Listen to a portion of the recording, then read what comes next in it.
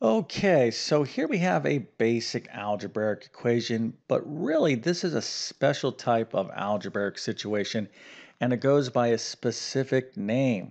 So I have a couple questions here for you. One, can you solve for x? If you can, put your answer into the comment section. And two, do you know what type of situation this is? Matter of fact, I'll give you a hint. It starts with a P. Okay, so there's a couple different ways you can describe this type of equation in algebra, but the one that I'm going to be talking about starts with a P, and you certainly need to know this in algebra and how to work with these type of equations. So I'm going to show you the correct answer to this equation, and of course we're going to have a quick discussion on this particular type of equation and why it's so important. But before we get started, let me quickly introduce myself. My name is John. I have been teaching math for decades, and it really is my true passion to try to make learning mathematics as easy as possible. So if you need math help, check out my math help program at tcmathacademy.com. I'll leave a link to it in the description below.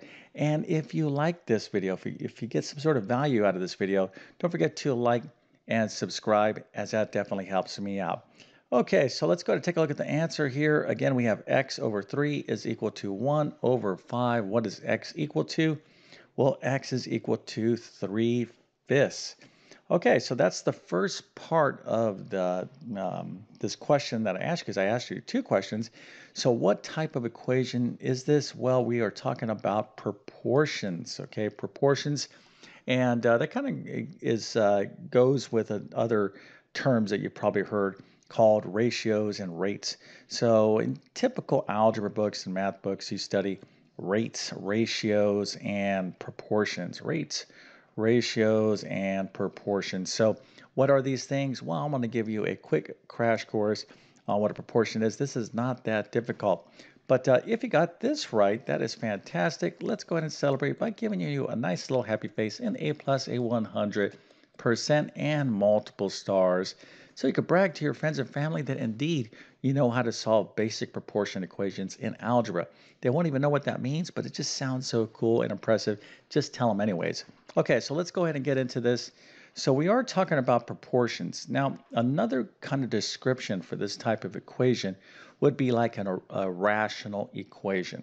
All right, so that's kind of a different topic. So if you said a rational equation, you definitely, did great on that particular question because that would be correct as well. However, what I want you to identify this type of equation as is a proportion. So what is a proportion? Well, a proportion is two equal fractions. So in mathematics, in algebra, when you see one fraction, and here we have a fraction, of course, the numerator up here is a variable, but it is a fraction. We have one fraction and it's equal to another fraction, just like this, one fraction here, an equal sign. When you have two equal fractions, you have a proportion. That's the definition of a proportion.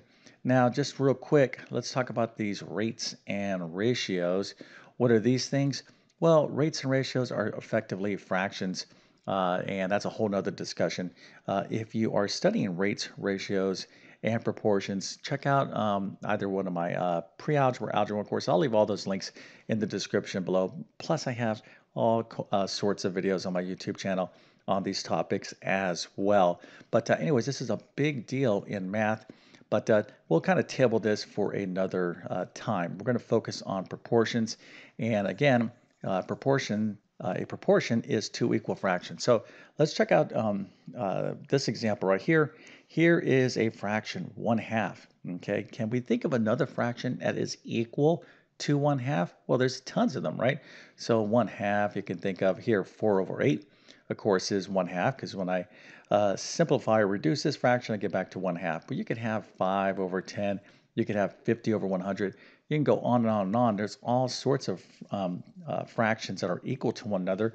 But when you do have two equal fractions, you have a particular property that comes to play. So by definition, when you have one fraction equal to another fraction, this is a proportion. Okay, so I want you to recognize this equation as one fraction equaling to another fraction. Now, the beautiful thing about proportions is is this awesome property, okay, called the cross product. If you remember, there's other properties about proportions as well, but if you remember this one specific property, you'll be able to solve basically all proportion problems. Okay, so 1/2 is equal to 4/8. What is the cross product? Let me go ahead and show you this right now. Okay, so this is the cross product, okay? So if you just kind of hear the word cross product. So what am I talking about here? Well, I'm going to be, product indicates what the result of multiplication, and cross means you're kind of crisscrossing, okay? So if I multiply across, okay, the cross products are equal in a proportion. So 8 times 1 in this example is what? Well, it's 8, and that is equal to 2 times 4. Okay, you're multiplying across 2 times 4, of course, is 8. So the cross product is always true when you have a proportion. And we can use this fact to solve all sorts of proportion problems, and I'll show you that in just 1 second. We'll get back to the original problem. But before we do so, I want to give you a friendly reminder to consider subscribing if you're watching this video and you're not already a subscriber. I put a lot of effort into my YouTube channel. I love teaching mathematics, but to grow my channel, I do need your help so I can reach more people. I can teach more people math. So please consider subscribing and hit that notification button as well. That would really help me out. Let's go to continue on with this problem. So here we go, right? So now that we know about proportions, we're like, okay, I got one fraction, here's another fraction. So you're on the lookout for these type of things, one fraction equaling to another fraction. You're like, oh yeah, this guy told me this was a proportion. So you can use the cross product, right? So this times this, 5 times x, will be equal to 3 times 1. And we can solve this nice algebraic equation in this manner. So this isn't the only way to solve this type of equation, but when you have a proportion, using a cross product is almost always the easiest way to solve. So 5 times x is 5x, and 3 times 1 is 3. All right, so hopefully you're up to speed on your basic algebra. How do we solve for x? Pretty easy. All we need to do is divide both sides of the equation by 5. So 3 divided by 5, or 3/5. 3/5 is the answer. Okay, again, this is a big topic. We're talking about proportions, which are related to rates and ratios. Again, rates and ratios are fractions, okay? And there's some technical description. You're basically comparing two numbers, and you need to know about units of measure. So anyways, I get tempted to just start teaching. I got to stop myself, but I do have a lot of information about rates and ratios and complete full instruction in my courses. But this is stuff that you absolutely need to know. Now, I try to kind of come up with catchy titles. You better know this. Well, let me tell you something. This is not an exaggeration. Proportion problems, rate problems, ratio problems are a huge part of mathematics, especially like at the pre-algebra level and beyond. So hopefully this little video helps you out. And with that being said, I definitely wish you all the best in your mathematics adventures. Thank you for your time and have a great day.